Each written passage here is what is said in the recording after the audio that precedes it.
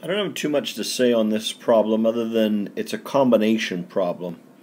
So do you see how there are two triangles there, the 45-45 right triangle and the 30-60-90?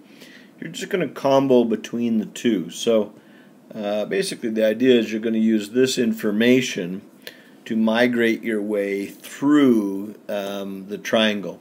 So for instance, I think from there you could obtain this number and this number, and then start working. Do you see how that one value there, if you knew what this one was, you could begin working in the 30-60-90 triangle from there.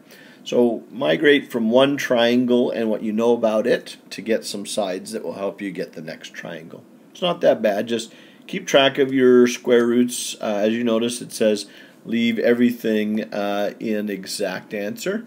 So make sure you do that and keep track of your values.